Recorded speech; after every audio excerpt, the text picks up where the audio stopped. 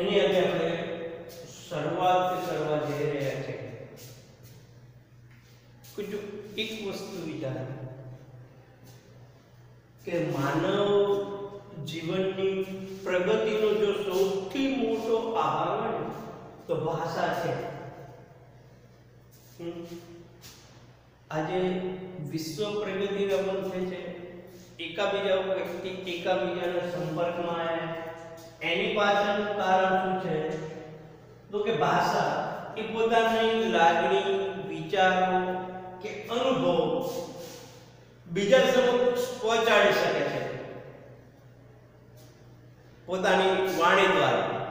બીજું કે બીજા આપણે વિશે શું વિચારે છે, બીજાની લાગણીઓ કેવી છે, બીજા કેવો અનુભવ કરે છે, એ આપણે જ્યારે પોતાની અભિવ્યક્તિ આપણા સમક્ષ રજૂ કરે તો આપણે જાણી શકીએ શેના માધ્યમ થ્રુ, ભાષાના માધ્યમ થ્રુ. એટલે કે ભાષાના માધ્યમથી જે તે વ્યક્તિ પોતાની માહિતી બીજા સુધી પહોંચાડી શકે. ઉદાહરણ આપણે જસ્ટ લેવું કે આપણે કોઈ પણ પ્રકારની બીમારી આવી ગઈ અને આપણે ડોક્ટર પાસે જઈએ, જ્યારે ડોક્ટરને આપણે કોઈ પણ વસ્તુ જણાવીએ તો જ આપણી વાતને સમજે કે આપણે આ પ્રકારની બીમારી. જો આપણે એ જણાવી શક્યા ના હોત કે સામે એ આપણને ના જણાવી શક્યા હોત તો એટલે ભાષા એ ખાસ આજના જીવનની અંદર એક જરૂરી માધ્યમ છે. જો થોડા સમય માટે એક વસ્તુ આપણે વિચારો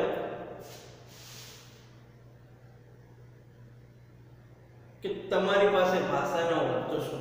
માની લો આપણી જોડે ભાષા ન હોય તો પ્રાણી જેવું.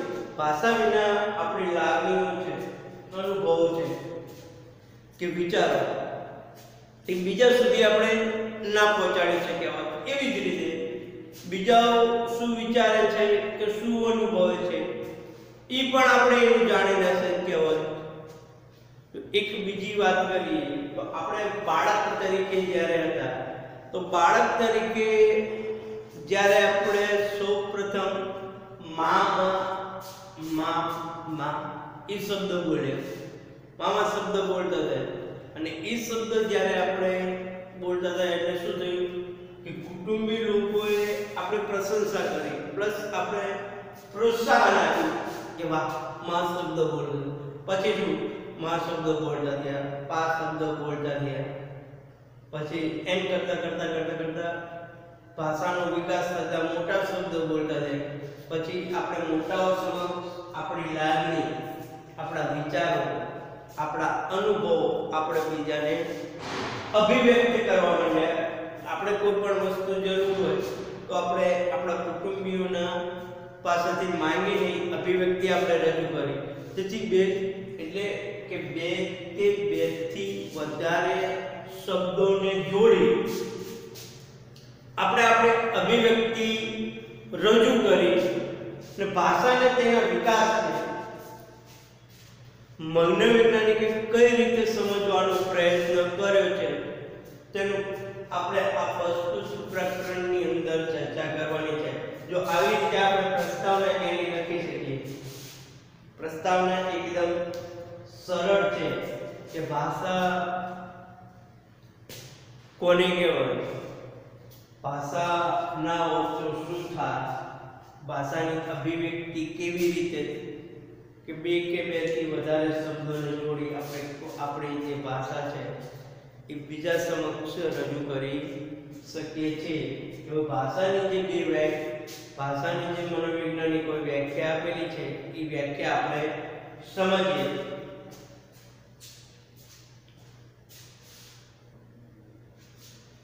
જો ભાષાની મુખ્ય વ્યાખ્યાની અંદર આપણે સૌપ્રથમ એક તો કે એની પ્રસ્તાવના જોઈએ, પછી આપણે બીજો મુદ્દો જે છે કે ભાષાની વ્યાખ્યા અને લક્ષણો.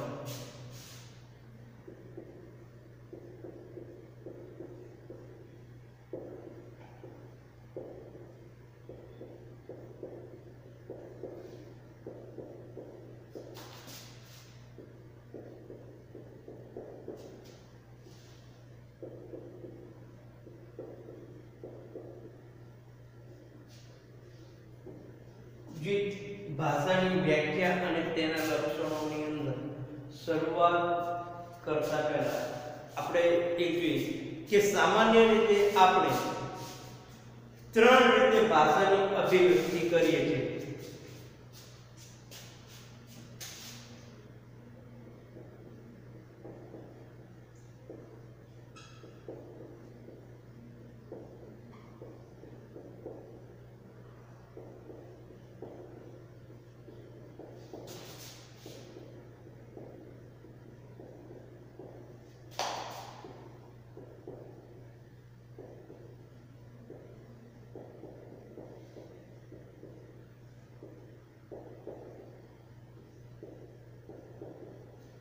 કઈ રીતે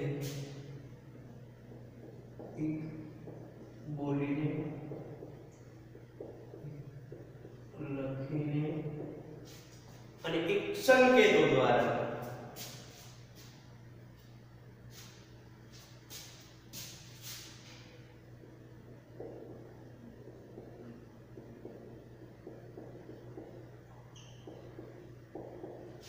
આમ ત્રણ રીતે આપણે ભાષાની અભિવ્યક્તિ કરીએ છીએ. કઈ રીતે?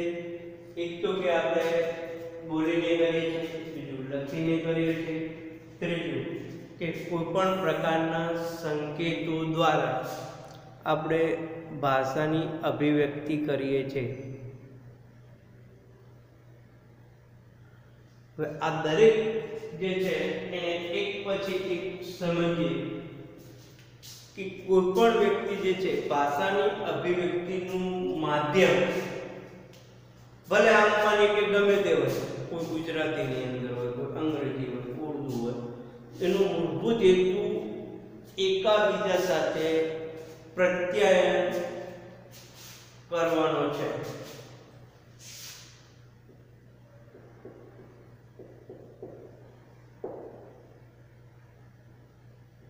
જો એક માનો કે ભાષાનું માધ્યમ ભલે ગમે તે હોય, પરંતુ તેનો હેતુ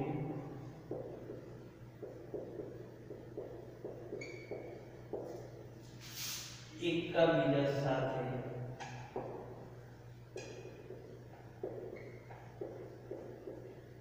પ્રત્યાયન કરવાનો છે.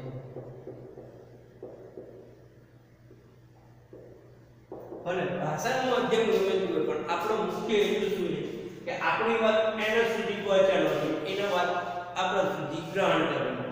આ જ એનો મુખ્ય હેતુ હોય છે. એટલે કે એની સાથે આપણા લાગણીકો, વાતચીતના કોઈ પણ પ્રકારના સંબંધો વિકસાવવા માટે ભાષા હોય છે. જો ભાષાની વ્યાખ્યા નીચે મુજબ આપવામાં આવે છે. હવે આના અંદરથી ભાષાની વ્યાખ્યા જોઈએ આપણે.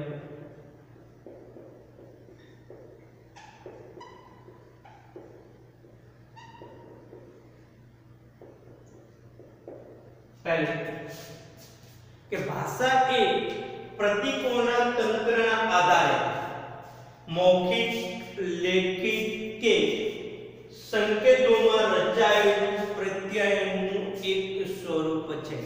ભાષા શું છે કે પ્રતીકોના તંત્રના આધારે, એટલે કે એક નિશાનીકો કે કોઈ પણ પ્રકારના તંત્રના આધારે કોઈની સાથે આપણે મૌખિક કે લેખિતમાં અથવા કોઈ પણ પ્રકારના સંકેતો દ્વારા રચાયેલા એક પ્રત્યાયનનું એક સ્વરૂપ છે. લખીએ. ભાષા એ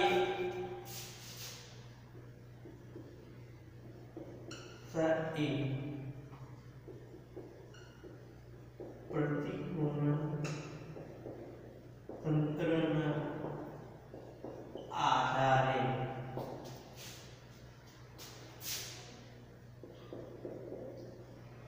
મૌખિક, લેખિત કે સંકેતો દ્વારા અથવા સંકેતોમાં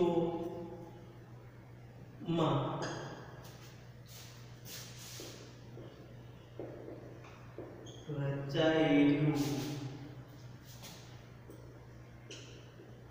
પ્રત્યયનું એક સ્વરૂપ છે.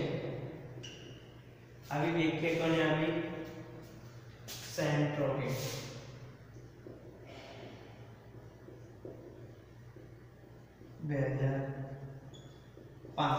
2005 ની અંદર સેન્ટ્રોકે આપેલી વ્યાખ્યા કે ભાષા એ પ્રતીકોના તંત્રના આધારે મૌખિક, લેખિત કે સંકેતોમાં રચાયેલા પ્રત્યયનું એક સ્વરૂપ છે. બીજી આપણે જે એનસીઈઆરટી બુક છે એને એક ભાષાની વ્યાખ્યા આપી કે ભાષા એ અમુક નિયમો દ્વારા સંગઠિત પ્રતીકોનું તંત્ર છે જેનો ઉપયોગ આપણે એકબીજા સાથે પ્રત્યાયન કરવામાં કરીએ છીએ. જો એક બીજી વ્યાખ્યા કે ભાષા એ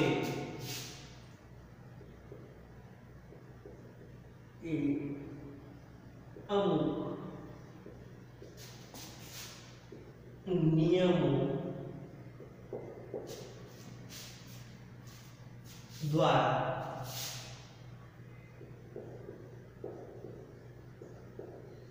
સંગઠિત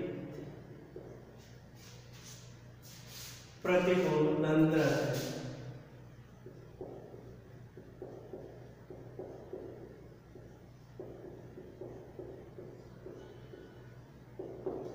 જેના દ્વારા જેનો ઉપયોગ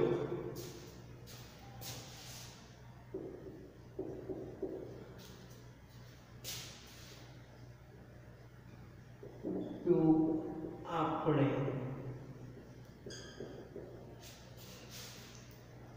એકબીજા સાથે પ્રત્યાયન કરવામાં આપણે એકબીજા સાથે પ્રત્યાયન કરવામાં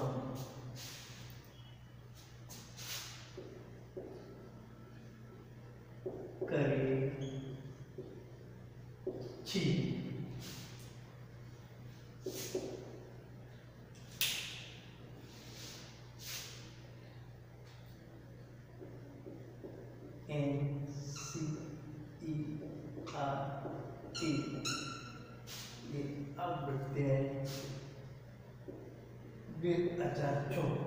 આ ભાષાની મુખ્ય બે વ્યાખ્યાઓ છે કે ભાષા એક સેન્ટ્રોકે આપેલી કે ભાષા એ પ્રતીકોના તંત્રના આધારે મૌખિક, લેખિત કે સંકેતોમાં રચાયેલું પ્રત્યયનું એક સ્વરૂપ છે.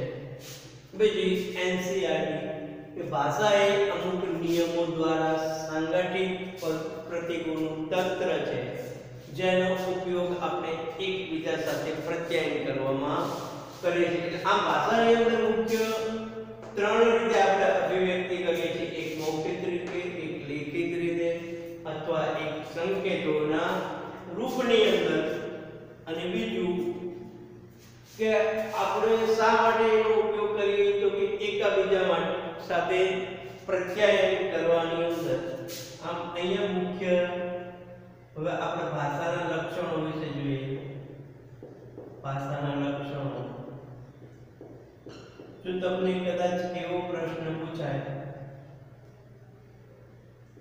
કે ભાષાની વ્યાખ્યા આપી, ભાષાના લક્ષણો જણાવો, તો ભાષાના મુખ્ય લક્ષણો કેટલા છે? તો ભાષાના મુખ્ય ત્રણ લક્ષણો છે. કયા? એ જોઈએ. એક તો કે પ્રતીકોની ઉપસ્થિતિ.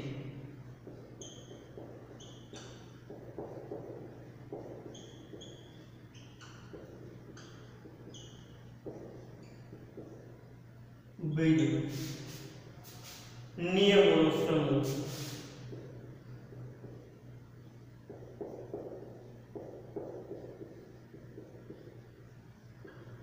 ત્રીજું પ્રત્યાયન.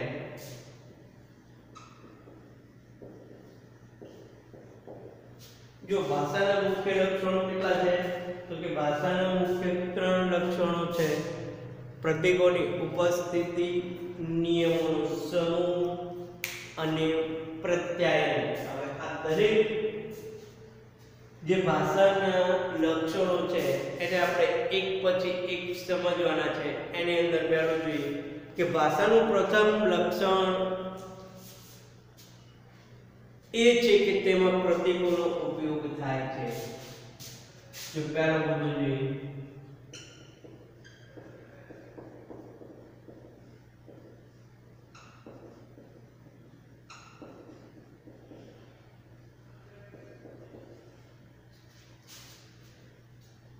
ભાષાનું પ્રથમ લક્ષણ એ છે કે તેમાં પ્રતીકોનો ઉપયોગ થાય છે.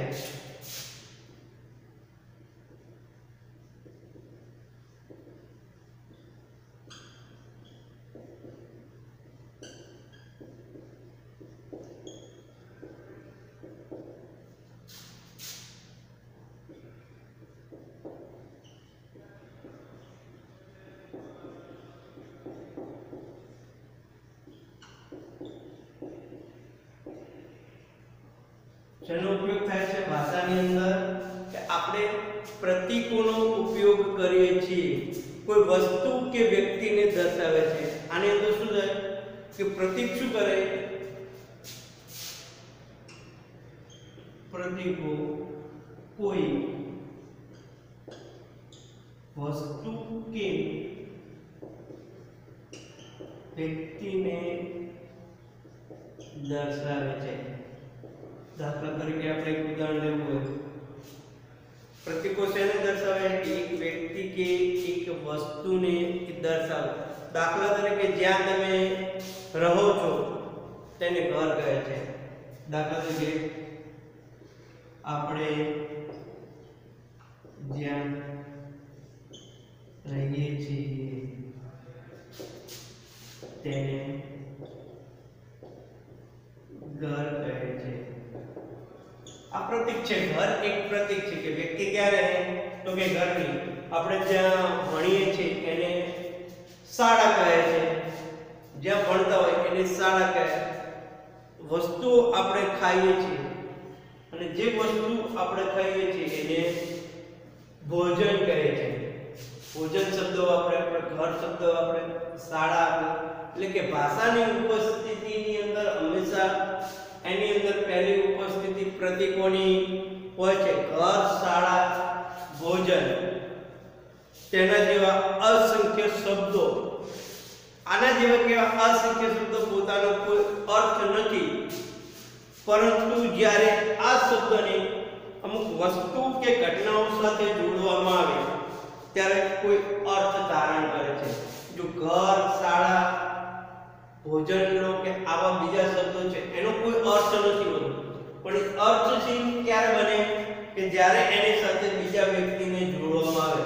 ઘર સાથે વ્યક્તિને જોડવામાં આવે, શાળા સાથે વિદ્યાર્થીને જોડવામાં આવે, ભોજન સાથે વ્યક્તિઓને જોડવામાં આવે ત્યારે એનો અર્થ બને. એટલે એક વસ્તુ પ્રતીકોની ઉપર આપણે વસ્તુ કે ઘટનાઓ વગેરેને વિશિષ્ટ શબ્દો પ્રતીકો વડે ઓળખવા લાગીએ છીએ. આપણે શું કરીએ કે આવા જે શબ્દો છે એને પ્રતીકો તરીકે ઓળખીએ. વિચારતી વખતે આપણે આવા પ્રતીકોનો ઉપયોગ કરીએ કે જ્યારે આપણે એવું વિચારીએ કે ચલો ઘરની અંદર કોણ રહે છે તો કે વ્યક્તિઓ, તો વિચારવા આપણે પ્રતીકોનો ઉપયોગ કરીએ. બીજું કે નિયમોનો સમૂહ છે.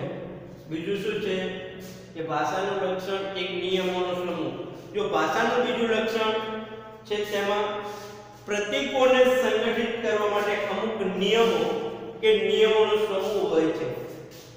જો આપણે આપણા પ્રતીકો જે છે એને સંગઠિત કરવા હોય તો એની માટે અમુક નિયમો હોય છે કે બે કે તેથી વધુ શબ્દોને જોડતી વખતે આપણે શબ્દની રજૂઆત માટે એક નિશ્ચિત અને સ્વીકૃત ક્રમને અનુસરીએ છીએ. શું આનો એક નિયમ હોય કે આપણે એને નિયમો થ્રુ જ એક વ્યક્તિ સમક્ષ રજૂ કરીએ. ઉદાહરણ તરીકે એક આપ્યું કે તમે સામાન્ય રીતે એવું કહેશો કે હું શાળાએ જાઉં છું. આપણે કહીએ કે હું શાળાએ જાઉં છું, એમાં આપણે શાળા શબ્દ આવ્યો કે શાળાએ હું જાઉં છું, અથવા શું હું શાળાએ જાઉં છું એવું કંઈ નથી, પણ આપણે એક ચોક્કસ નિયમો સામે નિયમોથી ભાષાને રજૂ કરીએ છીએ. એટલે નિયમોનો સમૂહ એ ભાષાનું બીજું લક્ષણ છે કે જેને એકદમ વ્યવસ્થિત રીતે રજૂ કરવું. ત્રીજું પ્રત્યય. જો ભાષાનું ત્રીજું લક્ષણ છે કે તેનો ઉપયોગ આપણે વિચારો, યોજનાઓ, અભિપ્રાયો તથા લાગણીઓ બીજા સુધી પહોંચાડવા માટે કરીએ છીએ. પ્રત્યય એટલે કે બીજા સુધી પહોંચાડવું. એટલે આપણા જે વિચારો છે, લાગણીઓ છે કે આપણા જે અનુભવો છે આપણે શું કરીએ? બીજા સમક્ષ પ્રત્યયની રૂપે પહોંચાડીએ છીએ. આ પ્રત્યય આપણે લખીને કરીએ, બોલીને કરીએ, હાવભાવ કે સંકેતો દ્વારા પણ કરીએ. હાવભાવ દ્વારા કરવામાં આવતા પ્રત્યય જે છે એ બિનશાબ્દિક પ્રત્યય છે. જો પ્રત્યય બે પ્રકારના હોય, એક શાબ્દિક પ્રત્યય અને બિનશાબ્દિક પ્રત્યય. શાબ્દિક એટલે કે આપણે જે લખિત પ્રત્યય રજૂ કરીએ છીએ, અને બિનશાબ્દિક એટલે કે જેને ફક્ત આપણે સંકેતો દ્વારા રજૂ કરતા હોય. જો બહેરામૂંગા બાળકો શારીરિક સંકેતો, હાવભાવ દ્વારા પ્રત્યાયન કરે છે. આવી શારીરિક સંકેતની ભાષા એ પણ ભાષાનું એક સ્વરૂપ છે. જો ભાષાના મુખ્ય ત્રણ લક્ષણો છે: પ્રતીકોની ઉપસ્થિતિ, નિયમોનો સમૂહ અને પ્રત્યાયન. કે આપણે સમક્ષ પ્રતીકોની ઉપસ્થિતિ હોય છે એ ભાષાનું પ્રથમ લક્ષણ છે. કે એમાં આપણે ઉદાહરણ તરીકે લઈએ તો કે ઘર છે એ બે કે તેથી વધારે શબ્દોને જોડતો હોય. જો નિયમોનો સમૂહ, કે જ્યારે આપણે ભાષા કોઈ પણ વ્યક્તિ સમક્ષ રજૂ કરીએ ત્યારે એને નિયમો સાથે રજૂ કરીએ. ઉદાહરણ કે હું શાળાએ જાઉં છું, એમાં આપણે જાઉં છું શબ્દ આગળ નથી મૂકતા. કે ઘર શબ્દ એ કેવું? પ્રત્યય. પ્રત્યયની ભાષાનું ત્રીજું લક્ષણ છે કે આપણે પોતાની ભાષા એકાબીજા વ્યક્તિ સમક્ષ જે રજૂ કરીએ છીએ એની અંદર ભાષાનો ઉપયોગ કરીએ છીએ. આમ જો આપણે ભાષાનો અર્થ જોયો, ભાષાની વ્યાખ્યા જોઈ, એની પ્રસ્તાવના જોઈ અને ભાષાના લક્ષણો જોયા, નેક્સ્ટ લેક્ચરની અંદર ભાષાના જે વિવિધ ભાષાઓ છે એના વિશે ચર્ચા કરીશું.